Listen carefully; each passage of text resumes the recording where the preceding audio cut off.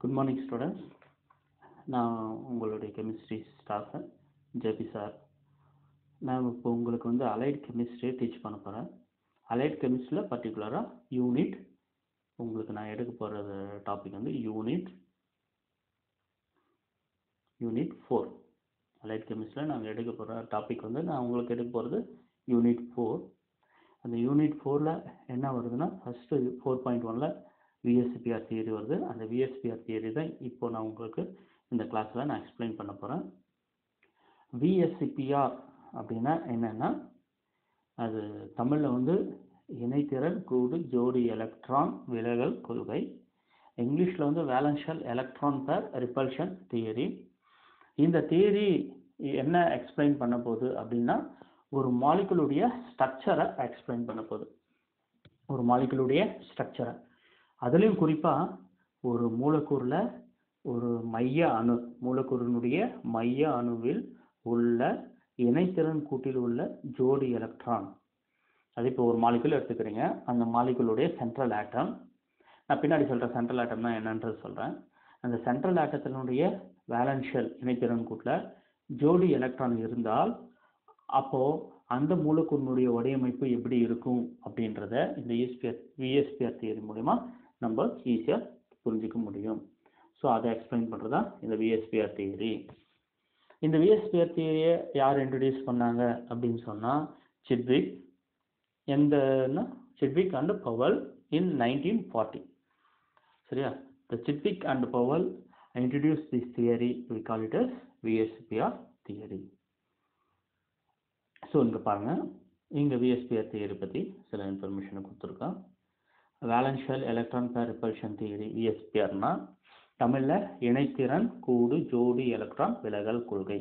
அப்போ இணைத்திறன் அப்படின்னு சொன்னால் ஒரு அணுவில் கடைசி ஆர்பிட்டால், ஒரு அணுவுடைய கடைசி ஆர்பிட்டால் தான் இணைத்திறன் ஆர்பிட்டால்னு சொல்கிறோம். ஏன்னா அதுதான் பிணைப்பில் ஈடுபடுறதுக்கு அந்த ஆர்பிட்டாலை தான் அந்த அணு பயன்படுத்திக்கும். இன்னொரு அணுவோட பிணைப்பை ஏற்படுத்தணும்னா இந்த அணு தன்னுடைய கடைசி ஆர்பிட்டாலை பயன்படுத்தும். அதுதான் இணைத்திறன். இணைத்திறன் அப்படின்னா மற்ற அணுவோடு இணையும் திறனை கொண்ட ஆர்பிட்டால் அப்படின்னு அர்த்தம்.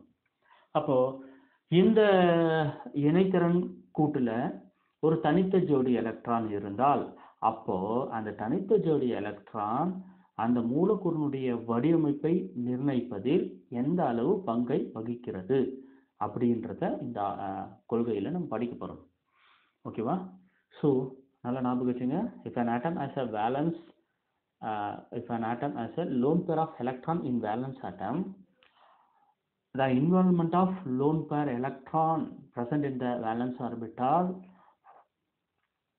அந்த இணைத்திறன் கூட்டில் என்ன சொல்கிறோம், தனித்த ஜோடி எலக்ட்ரான் இருந்தால் அந்த தனித்த ஜோடி எலக்ட்ரான் அந்த மாலிகுலுடைய ஸ்ட்ரக்சர் டெட்டர்மினேஷனில் அந்த லோன் பேர் எலக்ட்ரான் எந்த அளவு தன்னுடைய பங்கை செலுத்துகிறது அப்படின்றத நம்ம என்ன பண்ண போகிறோம், இந்த தியரியில் படிக்க போகிறோம். ஓகேவா? சரி, இப்போ பார்த்தீங்கன்னா இங்கே கீழே உங்களுக்கு சில ஸ்ட்ரக்சர்ஸ்லாம் உங்களுக்கு கொடுத்துருக்குறோம். இந்த ஸ்ட்ரக்சர்ஸ்லாம் நீங்கள் பார்த்துக்குங்க. சரியா?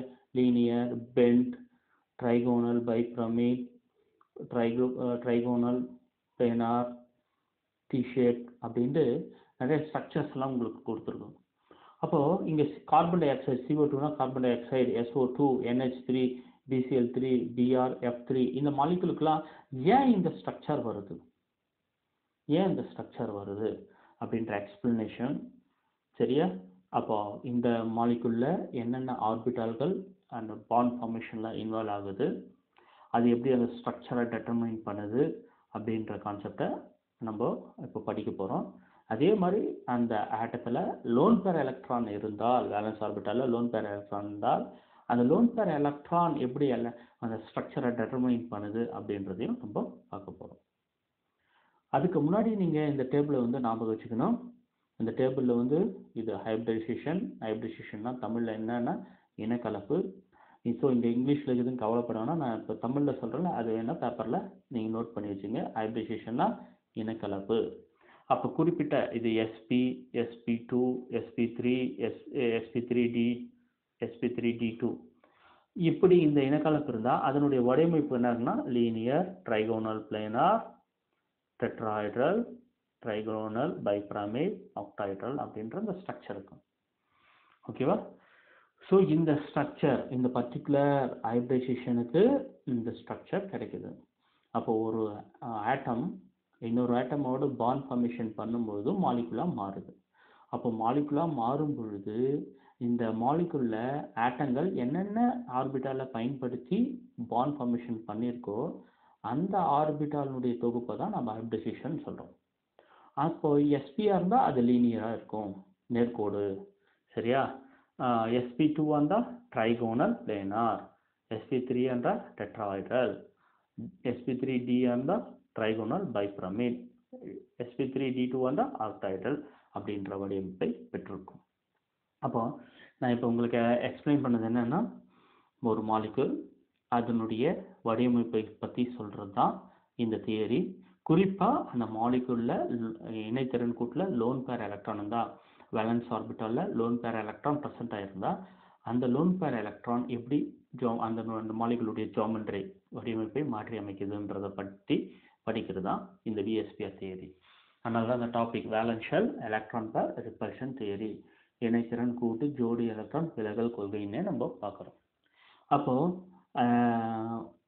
இனக்கலப்பு, சரியா? இனக்கலப்புன்றது நான் என்ன சொன்னேன், அந்த மூலக்கூறு அதாவது அணுக்கள் மூலக்கூறாக மாறணும்னா அந்த அணுக்களுக்கு இடையே பிணைப்பு உருவாகணும்.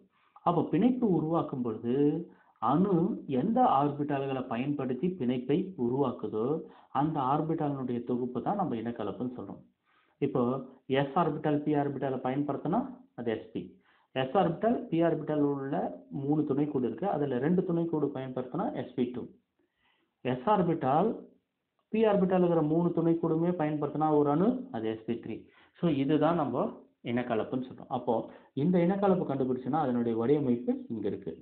அந்த வடிவமைப்பு என்னன்றது தெரிஞ்சுக்கலாம். இப்போ நெக்ஸ்ட் ஸ்லைடில் நான் உங்களுக்கு என்ன எக்ஸ்பிளைன் பண்ண போகிறேன்னா, இந்த இனக்கலப்புக்கான வடிவமைப்பு என்ன, இந்த இனக்கலப்பை எப்படி கண்டுபிடிக்கிறது, அதுக்கப்புறமா ஒரு அணுவில் இணைத்திறன் கூட்டில் லோன் பேர் எலக்ட்ரான் தான் அது வடிவமைப்பை எப்படி நிர்ணயிக்குதுன்றது தான் நெக்ஸ்ட் ஸ்லைடில் நான் உங்களுக்கு சொல்ல போகிறேன். இப்போது இந்த ஸ்லைடில் எஸ்பி அப்படின்னு நம்ம பார்த்தோம். அப்போ எஸ்பி இனக்கலப்பு இருந்தால் அது வடிவமைப்பு எப்படி இருக்குன்னா லீனியர், நேர்கோடு. சரியா? என்ன வடிவமைப்பு இருக்கும்? நேர்கோடு வடிவமைப்பு. அப்போ உதாரணமாக கார்பன் டை ஆக்சைடு எடுத்துக்கிறோம். கார்பன் டை ஆக்சைடுடைய வடிவமைப்பு என்னன்னா அதனுடைய இனக்கலப்பு sp, அதனுடைய வடிவமைப்பு என்னன்னா நேர்கோடு. இது நேர்கோடாக இருக்கு. ஓகேவா? அப்போ sp இனக்கலப்பாக இருந்தால் அதனுடைய வடிவமைப்பு எப்படி இருக்குன்னா நேர்கோடு வடிவமைப்பை கொண்டு இருக்கும். நீங்கள் என்ன பண்ணுன்னா இந்த ஸ்லைடை பார்த்து ஒரு நோட் எடுத்து வச்சுக்கிட்டு நீங்கள் என்ன பண்ணால் அழகாக sp இனக்கலப்புக்கு வடிவமைப்பு என்னன்றது நான் இது இனக்கலப்பு, இது வடிவமைப்பு. லீனியர்னு அங்கே போட்டிருப்போம்ல, லீனியர்னா நேர்கோடு, இது நீங்கள் எழுதிக்கணும். நெக்ஸ்ட் இனக்கலப்பு என்னன்னா sp2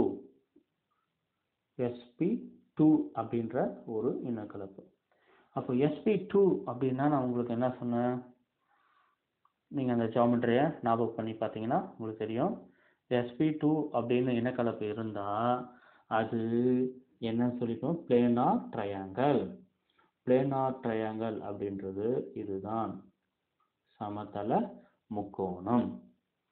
சமதள முக்கோணம் அப்படின்றது பிளேனார் ட்ரையாங்கல். சரியா? இந்த பிளேனார் ட்ரையாங்கலுக்கு எக்ஸாம்பிள் என்னன்னா நம்ம நெக்ஸ்ட் பார்க்க போகிறோம். இருந்தாலும் ஒரு எக்ஸாம்பிள் சொல்ல, BF3 போரான் ட்ரைஃப்ளூரைடு. இந்த போரான் ட்ரைஃப்ளூரைடினுடைய வடிவமைப்பு இது மாதிரி முக்கோண வடிவமைப்பில் இருக்கும். இது சமதள முக்கோண வடிவமைப்புக்கான ஒரு உதாரணம். இது நீங்கள் நோட்டில் எழுதி வச்சுங்க. நெக்ஸ்ட் இனக்கலப்பு என்ன சொன்னா sp3.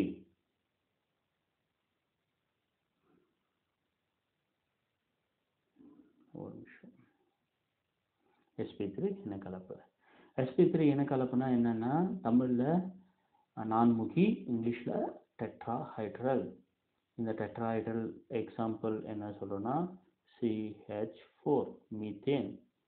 கார்பன் சென்ட்ரல் இருக்கும், மேலே ஹைட்ரஜன், இங்கே ஒரு ஹைட்ரஜன், இங்கே ஒரு ஹைட்ரஜன், இங்கே ஒரு ஹைட்ரஜன். இது நான்முகி அப்படின்னா இந்த கீழே இருக்கிறதெல்லாம் முக்கோண அமைப்பில் இருக்கும். மேலே இருக்கிறது இப்படி வந்து சேரும். இது நான்முகி, டெட்ராஹைட்ரல். இங்கிலீஷில் டெட்ராஹைட்ரல், தமிழில் நான்முகி. நெக்ஸ்ட் வடிவமைப்பு நான் உங்களுக்கு என்ன சொன்னேன்? sp3d. sp3d இது என்னன்னா முக்கோண இருபிரமிட். இந்த வடிவமைப்பு என்ன சொன்னா முக்கோண இருபிரமிட், ட்ரைகோனல் பைபிரமிட் அப்படின்னு இங்கிலீஷில் முக்கோண இருபிரமிட். ஸோ இது எப்படி இருக்கும் அப்படின்னு சொன்னால், இதுக்கு நான் ஒரு சின்ன ஒரு எக்ஸாம்பிளாக நான் ஒரு ஆட்டத்தை நானே வந்து எக்ஸாம்பிளாக ஒன்று சொல்கிறேன். இப்போ இங்கே ஒரு எம்ன்ற ஒரு ஆட்டம் இருக்குது, இதெல்லாம் எக்ஸ்ன்ற ஆட்டம். இப்படி இருக்கும். இதெல்லாம் முக்கோண அமைப்பில் இணைஞ்சிருக்கும்.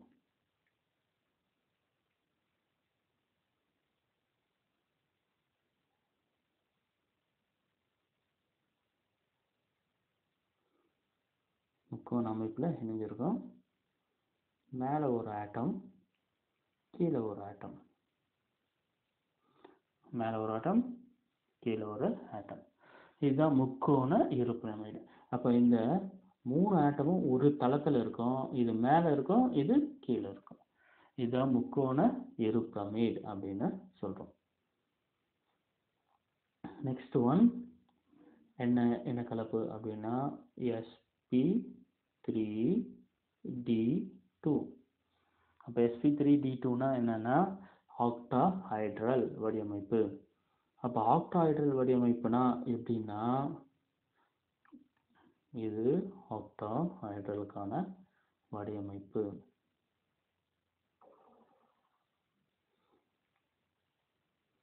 இந்த 4 எக்ஸ்ன்றது ஒரு அணுன்னு வச்சுங்க. இது எம்ன்ற ஒரு அணுவோட இணைஞ்சிருக்கு. இது 4மே ஒரே தளத்தில் இருக்கும். இது ஒன்று மேலேயும் ஒன்று கீழேயும் இருக்கும். இதுதான் ஆக்டாஹைட்ரல். சரியா? சின்னதாக எழுதணும்னா இது இப்படி ஒரு ஸ்கொயர் அமைப்பில் மேலே ஒன்று கீழே ஒன்று இருக்கும். இந்த ஆக்டாஹைட்ரல் அமைப்பு. சரி, இதெல்லாம் வந்து ஒரு மைய அணுவோடு சேர்ந்துருக்கும். இது ஆக்டாஹைட்ரல் அமைப்பு. ஓகேவா? இதெல்லாம் நீங்கள் வந்து நோட்டில் அழகாக எழுதிக்கிங்க. ஏன்னா இந்த வீடியோவை பார்த்துட்டு அப்படியே விட்டுறாதீங்க. நோட்டில் எழுதி வச்சிங்கன்னா படிக்கிறதுக்கு ரொம்ப ஈஸியாக இருக்கும். இப்போது நான் உங்களுக்கு டேபிளில் சொன்ன மாதிரி இனக்கலப்பு அதுக்கான வடிவமைப்பை நான் சொல்லிட்டேன். இப்போ நான் உங்களுக்கு என்ன சொல்ல போகிறேன்னா, ஒரு மூலக்கூறுக்கு ஏன் குறிப்பிட்ட வடிவமைப்பு இருக்குது.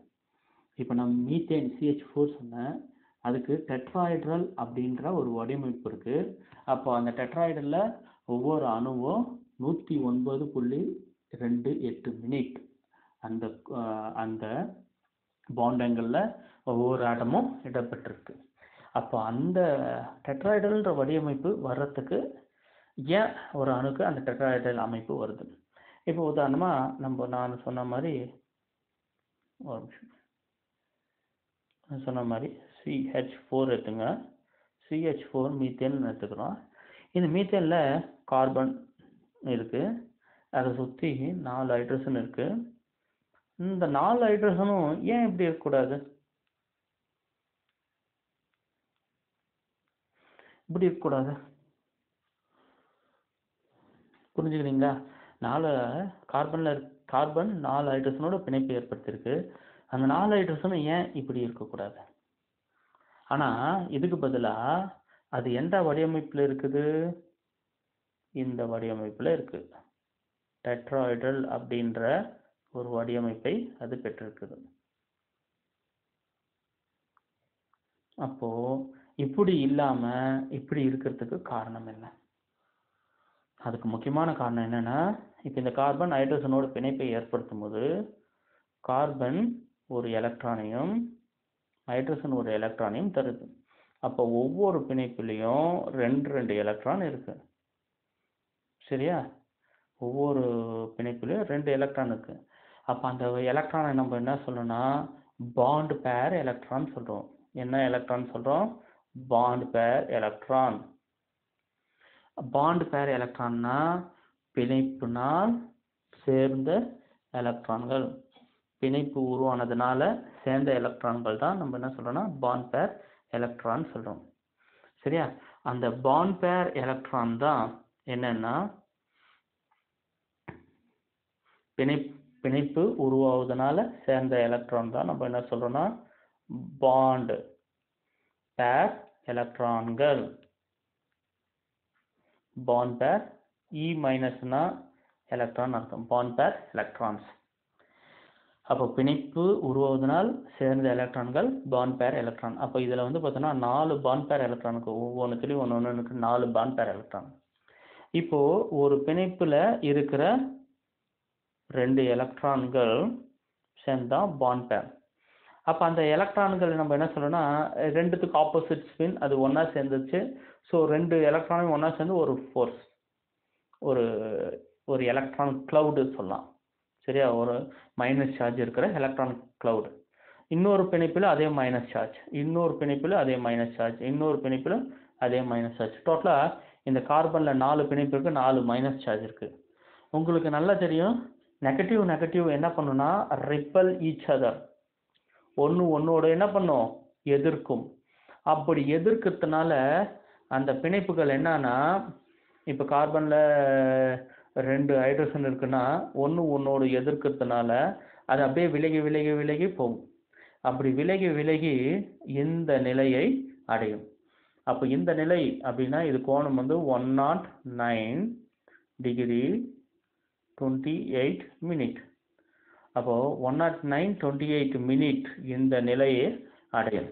அப்போ இந்த நிலையில இது பிணைப்பு கோணம் 109 28 மினிட்.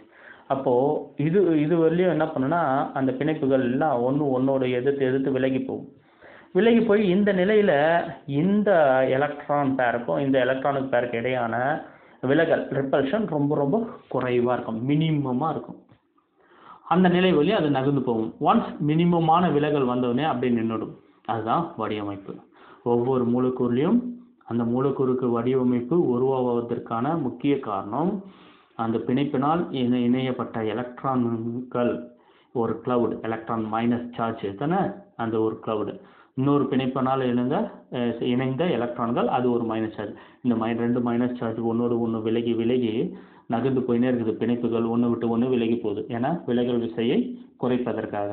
அப்போ வேர் எலக்ட்ரான் ரிப்பல்ஷன் மினிமம் ஆகுதோ அந்த நிலையில போயிட்டு அது அப்படியே நின்றுடுது.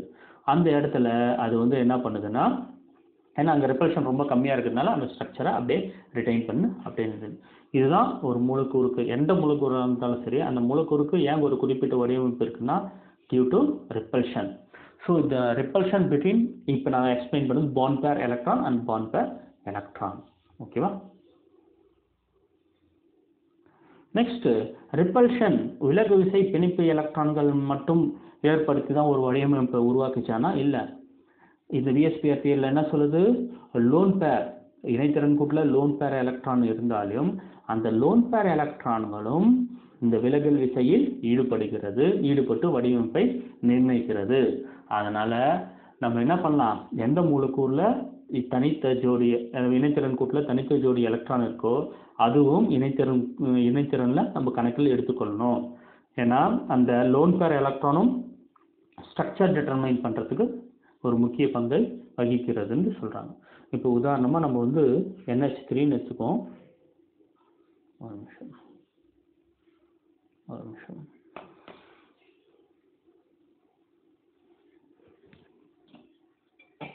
நம்ம இப்போ என்ன பார்க்க போகிறோம்னா NH3 மூலக்கூறு பார்க்க போகிறோம், நைட்ரசன் மாலிகூல். அந்த NH3 அப்படின்றத இப்போ பார்க்கலாம்.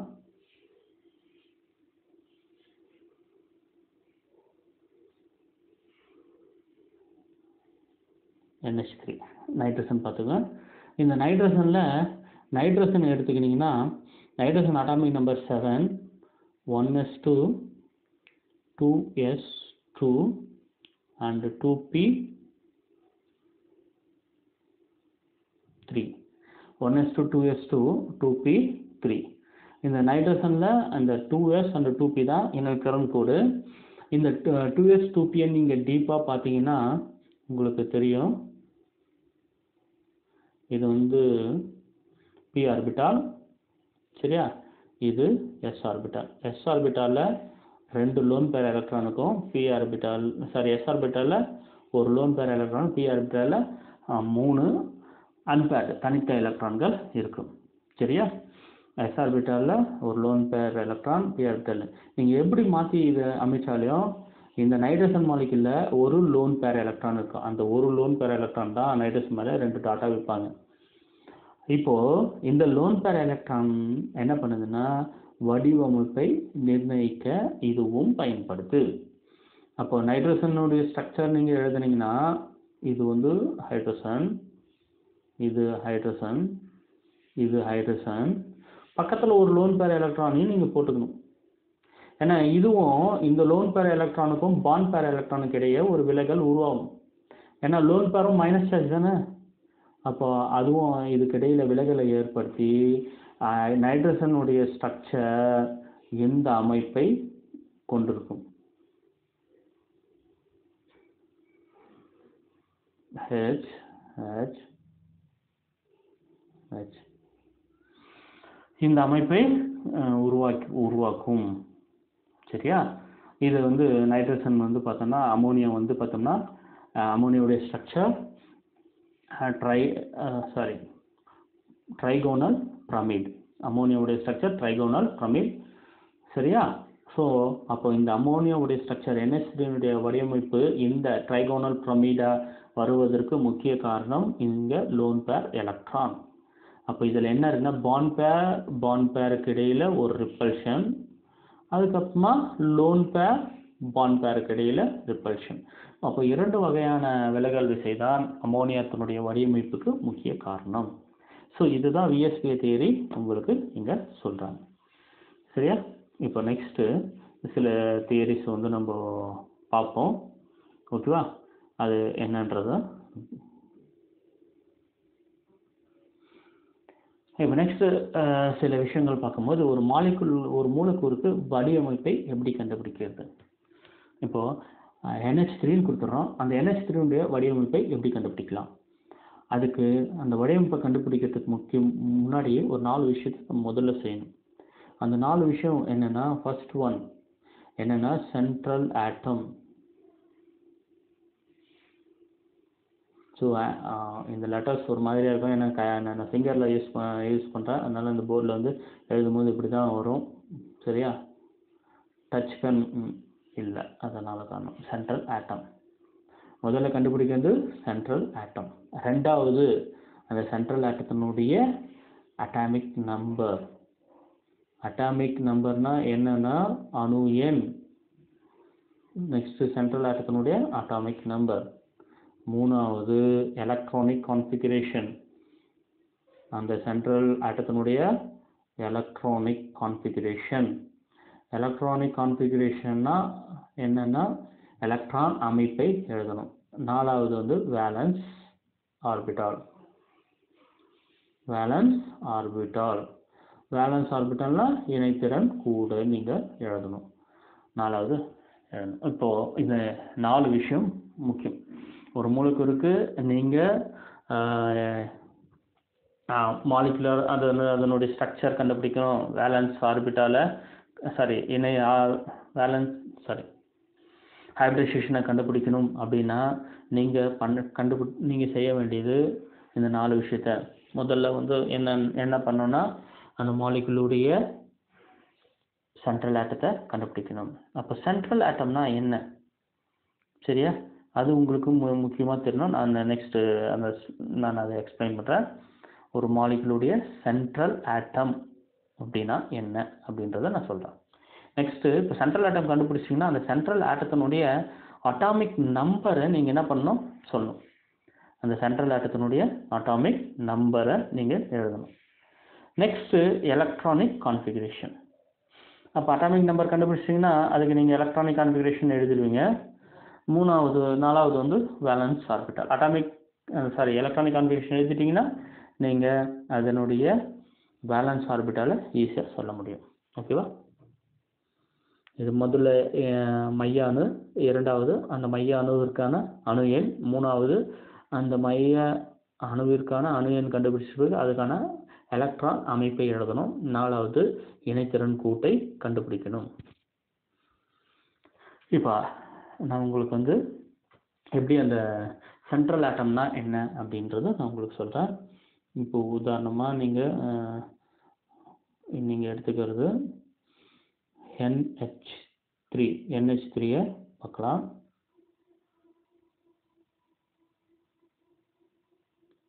NH3 ammonia. இந்த அமோனியா எடுத்துக்கிறீங்க. இதில் மைய அணு அப்படின்னா எதுன்னா நைட்ரஜன் தான் மைய அணு.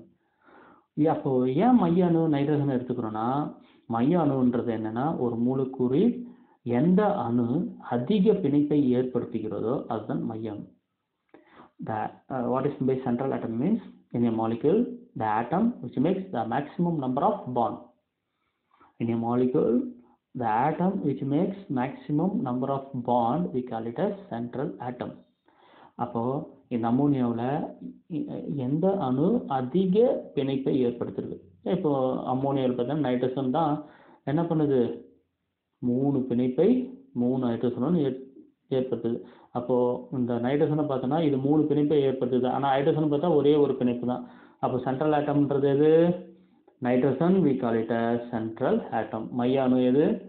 N. நைட்ரஜன் தான் மைய அணு. ஓகேவா? அப்போது NH3ல நைட்ரஜன் தான் மைய அணு. அப்போது ஃபர்ஸ்ட் பாயிண்ட் N, நைட்ரஜன் கண்டுபிடிச்சாச்சு. அப்போ செகண்ட் பாயிண்ட் நைட்ரஜனுக்கு என்ன அட்டாமிக் நம்பர்? 7. அப்போ தேர்டு நைட்ரஜனுக்கு என்ன electronic configuration? 1s2 2s2 2p3. இதுதான் நைட்ரஜனுடைய எலக்ட்ரானிக் கான்ஃபிகரேஷன். அப்போ நாலாவது வேலன்ஸ் ஆர்பிட்டல் எது? 2s2 2p3. இதுதான் வேலன்ஸ் ஆர்பிட்டால். பாருங்க, முதல்ல இந்த விஷயம் 4 விஷயத்தை நீங்கள் செய்யணும். எந்த மூலக்கூறினுடைய இனக்கலப்பு கேட்டாலும் சரி, நீங்கள் முதல்ல பண்ண வேண்டியது அந்த மூலக்கூறில் எது மைய அணு, அந்த மைய அணுக்கான அணு எண், அப்போ அதுக்கான எலக்ட்ரானிக் கான்ஃபிகரேஷன், அதுக்கப்புறமா அதுக்கான வேலன்ஸ் ஆர்பிட்டால் எழுதணும். அப்படி எழுதிட்டா நெக்ஸ்ட் என்ன பண்ணலாம்? மாலிகுலுடைய ஸ்ட்ரக்சரை கண்டுபிடிச்சிடலாம். இப்போ இந்த NH3க்கு நம்ம என்ன பண்ணிட்டோம்?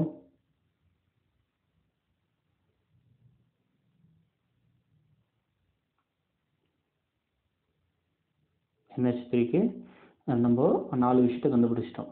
சரியா? அப்போ நைட்ரஜன் தான் மைய அணு. அதுக்கு வந்து 2s2 2p3 அப்படின்ற ஆர்பிட்டல் இருக்குது. அந்த 2s ஆர்பிட்டல் தான் இது. 2p3 ஆர்பிட்டல் தான் நான் இங்கே எழுதியிருக்கேன். இதில் 2 எலக்ட்ரான் இருக்குது, இதில் 3 எலக்ட்ரான். இந்த அமைப்புக்கு பேர் GS, கிரவுண்ட் ஸ்டேட், தரைமட்ட நிலை. அப்படின்னா என்னென்னா, இந்த நைட்ரஜன் மற்ற அணுவோடு பிணைப்பை ஏற்படுத்தாத பொழுது அதில் இருக்கிற ஆர்பிட்டால்கள் அதனுடைய எலக்ட்ரான் அமைப்பு இப்படி இருக்கும். இப்போ நெக்ஸ்ட் வந்து எக்ஸைட்டட் ஸ்டேட், ES, கிளறுற்ற நிலை. தமிழில் என்ன சொல்லுவாங்க? GSனா தரைமட்ட நிலை, ESனா கிளறுற்ற நிலை. இப்போ நைட்ரஜன் 3 ஹைட்ரஜனோடு பிணைப்பை ஏற்படுத்த போகுது. அப்போது சாதாரணமாக இருந்த நைட்ரஜனை விட இப்போ பிணைப்பை ஏற்படுத்தும் போது நைட்ரஜனுடைய ஆற்றல் எப்படி இருக்குன்னா கொஞ்சம் அதிகமாக இருக்கும். இந்த கிளறுற்ற நிலையில் நைட்ரஜன் சில மாற்றங்களை நிகழ்த்தும். என்ன மாற்றம்னா, பிணைப்பை ஏற்படுத்துவதற்காக தன்னை தயார் பண்ணும். எப்பவுமே இந்த 2s ஆர்பிட்டாலில் இங்கே பாருங்கன்னா 2 தனித்த ஜோடி எலக்ட்ரான் இருக்குது. இதுக்கு மேலே இன்னொரு எலக்ட்ரானை இங்கே ஃபில் பண்ண முடியாது. எந்த ஆர்பிட்டாலாம் சிங்கிள் எலக்ட்ரான் இருக்கோ அங்கே தான் பிணைப்பு ஏற்படும். இப்போ நைட்ரஜன் 3 ஹைட்ரஜனோட பிணைப்பை ஏற்படுத்தணும்னா 3 பிணைப்புமே சிக்மா பிணைப்பு. அப்போது நைட்ரஜன் என்ன பண்ணால் 3 தனித்த எலக்ட்ரான் தரணும். இங்கே பாருங்கள், இங்கே 1 2 3 தனித்த எலக்ட்ரான் இருக்குது. இந்த 3 தனித்த எலக்ட்ரானை பயன்படுத்தி தான் ஹைட்ரஜனோட பிணைப்பை ஏற்படுத்தும். ஓகேவா? இப்போது இங்கே 3 தனித்த எலக்ட்ரான் இருக்குது. அப்போ 3 ஹைட்ரஜனோட பிணைப்பை ஏற்படுத்தலாம். ஆனால் கிளறூட்டல் நிலையில் நைட்ரஜன் என்ன பண்ணுதுன்னா இங்கே எஸ் ஆர்பிட்டாலில் இருந்த ஒரு எலக்ட்ரானை பி ஆர்பிட்டாலுக்கு அனுப்பிச்சிடுது. எக்ஸ் இது வந்து எக்ஸு ஒய் Z ஆர்பிட்டாலுக்கு அனுப்பிச்சிடுது. ஏன்னா இந்த 2s 2p3ல சிக்மா பிணைப்பு எங்கே உருவாகும்னா முதல்ல எஸ் ஆர்பிட்டாலில் உருவாகும். அதுக்கப்புறமா 2px 2py அப்புறமா 2pz. ஏன்னா 2pxன்றது சிக்மா பிணைப்புக்கான ஆர்பிட்டால், 2py பை பிணைப்பு, 2pz பை பிணைப்புக்கான ஆர்பிட்டால். அதனால சிக்மா பிணைப்பு எங்கே ஈஸியாக எளிதில் ஏன்னா அந்த ஆர்பிட்டாலுடைய பொசிஷன் உடனே சிக்மா பிணைப்பை ஏற்படுத்துறதுக்கான வாய்ப்பு உருவாக்கும்.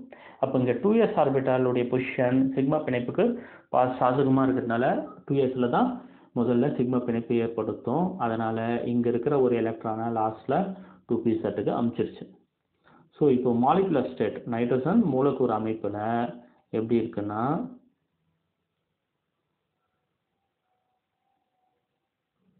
எக்ஸ்ன்றது ஹைட்ரஜன் தரும் எலக்ட்ரான்,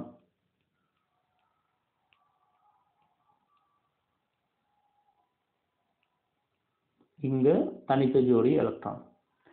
சரியா? அப்போது இனக்கலப்பு பார்த்தோம்னா இது கம்பேர் பண்ணும்போது எந்த ஆர்பிட்டாலில் சிக்மா பிணைப்புக்கு எஸ் ஆர்பிட்டாலில், ஆமாம் பி ஆர்பிட்டாலில் 2ல் தான் சிக்மா பிணைப்பு இருக்குது. அப்போ இது வரையும் பார்த்தோம்னா இனக்கலப்பு sp2. அப்போ sp2 அப்படின்னா அதனுடைய வடிவமைப்பு என்னவாக இருக்கும்னா நீங்கள் ஏற்கனவே டேபிளில் பார்த்தீங்கன்னா sp2க்கு சமதள முக்கோணம். அப்போது நைட்ரஜன் இப்படி இருக்கும், சமதள முக்கோண அமைப்பை பெற்றிருக்கும். இதெல்லாம் லிங்க் பண்ணி பார்த்தீங்கன்னா முக்கோண அமைப்பு கிடைக்கும், சமதள முக்கோண அமைப்பை பெற்றிருக்கும். இது இந்த மெத்தடில் யூஸ் பண்ணால் VSEPR தியரி அப்ளை பண்ணாமல் நம்ம இனக்கலப்பு கண்டுபிடிச்சா அதனுடைய வடிவமைப்பு இப்படி இருக்கும்னு சொல்கிறோம். ஆனால் இந்த மாதிரி வடிவமைப்பு இல்லை. அப்போ எப்படி இருக்கு அப்படின்னா நைட்ரஜனுடைய வடிவமைப்பு இந்த மாதிரி இருக்கு, முக்கோண பிரமிடு அமைப்பில் இருக்கு. அப்போ முக்கோண பிரமிடு அமைப்பு கொண்டிருப்பதற்கான முக்கிய காரணம் என்ன அப்படின்னா அதனுடைய லோன் பேர் எலக்ட்ரான். நான் இந்த லோன் பேர் எலக்ட்ரான் போடுறேன். இந்த லோன் பேர் எலக்ட்ரானால் தான் இது முக்கோண பிரமிடு அமைப்பை கொண்டு கீழே இருக்குது பாருங்க. 3 ஹைட்ரஜனும் முக்கோண அமைப்பில் இருக்கு, 3 ஹைட்ரஜனும் முக்கோண அமைப்பில் இருக்கு. ஒரு லோன் பேர் எலக்ட்ரான் மேலே போட்டிருக்குல்ல, அது ஒரு பிரமிடு அமைப்பை உருவாக்குது. ஆக்சுவலாக நைட்ரஜன் முக்கோண பிரமிடு அமைப்பில் இருக்கு. காரணம் அந்த லோன் பேர் எலக்ட்ரான். அப்போ அந்த லோன் பேர் எலக்ட்ரான் என்ன பண்ணுதுன்னா வடிவமைப்பில் ஈடுபடுகிறது. அந்த லோன் பேர் எலக்ட்ரானும் விலகல் விசையை உருவாக்கி அமோனியாத்துக்கு இந்த வடிவமைப்பை உருவாவதற்கு காரணமாக இருக்கு. அப்போ அந்த லோன் பேர் எலக்ட்ரானையும் நீங்கள் இனக்கலப்பில் சேர்த்துக்குனா அப்போ இனக்கலப்பு என்ன ஆகும்? sp3. அப்போ இனக்கலப்பு sp3 இருந்தால் அது என்னது, என்ன வடிவமைப்பு பெறும்? நான்முகி. அப்போ நான்முகியாக இருந்தால் அது அமைப்பு இதுவாக மாறும். நான்முகினா அது அமைப்பு இது நான்முகி அமைப்பு தானே. அப்போது நான்முகி அமைப்பு இது. அப்போ இப்படி உருவானா அதனுடைய வடிவமைப்பு நான்முகியாக இருக்குது. இனக்கலப்பை பேஸ் பண்ணி சொன்னால் நான்முகி. இந்த லோன் பேர் எலக்ட்ரானை விட்டுட்டு பார்த்தோம்னா, லோன் பேர் எலக்ட்ரானை மட்டும் விட்டுட்டு பார்த்தோம்னா அது முக்கோண பிரமிடு அமைப்பை பெற்றிருக்கும். சரியா? லோன் பேர் எலக்ட்ரான் வெளியே விட்டு போனால் முக்கோண பிரமிடு. லோன் பேர் எலக்ட்ரானோடு சேர்த்து சொன்னோம்னா அதுக்கு நான்முகி அமைப்பு கிடைக்கிறது. ஸோ இங்கே தான் VSEPR தியரி யூஸ் ஆகுது.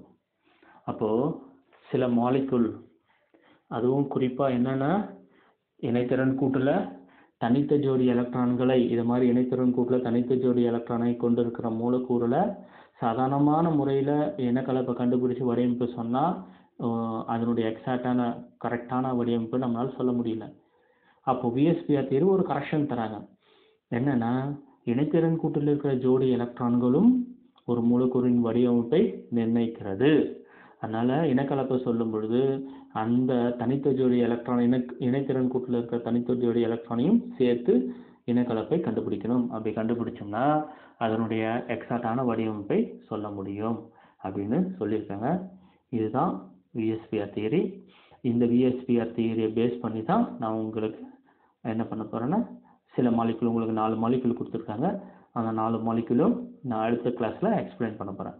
அதுக்கு முக்கியமாக என்னென்னா, முதல்ல ஒரு மூலக்கூறுடைய மைய அணுடைய அணு எண், எலக்ட்ரானிக் கான்ஃபிகரேஷன், இணைத்திறன் கூட கண்டுபிடிச்சிடணும். அதை கண்டுபிடிச்ச இந்த மெத்தடை அப்ளை பண்ணோம்னா மூலக்கூறு அதனுடைய இனக்கலப்பை சொல்லிடலாம். இனக்கலப்பு சொன்னோம்னா அதனுடைய வடிவமைப்பு என்னவா இருக்கும், ஏன்னா நான் ஒவ்வொரு இனக்கலப்புக்கும் என்னென்ன வடிவமைப்பு இருக்குன்றதை நான் உங்களுக்கு எக்ஸ்பிளைன் பண்ணியிருக்கிறேன். அதை பேசிஸில் பண்ணிக்கலாம். ஸோ இதுதான் VSEPR தியரி. நான் ஆல்மோஸ்ட் எல்லா VSEPR தியரிக்கான முக்கியமான பாயிண்ட்டுகளையும் நான் எக்ஸ்பிளைன் பண்ணிட்டேன். நெக்ஸ்ட்டு அந்த உங்களுக்கு சிலபஸில் கொடுத்துருக்க எக்ஸாம்பிளை பார்த்தோம்னா அந்த பார்ட் நம்மளுக்கு முடிஞ்சிடும். இந்த டேபிள் உங்களுக்கு அப்புறமா பயன்படும். நான் சில எக்ஸாம்பிளையும் நான் பார்த்துட்றேன். அந்த எக்ஸாம்பிள் பார்த்துட்ட பிறகு இந்த டேபிளை பார்த்தீங்கன்னா உங்களுக்கு தெரிஞ்சிடும். ஏன்னா இது வந்து பார்த்தோம்னா வடிவமைப்பு லீனியராக இருந்தால் எப்படி இருக்கும், ட்ரைகோனலாக இருந்தால் எப்படி இருக்கும், டெட்ராய்டல்னால் எல்லாம் ஸ்ட்ரக்சரில் இருக்கும்னு போட்டிருக்காங்க. இது கடைசியாக நீங்கள் பார்த்துக்கலாம்.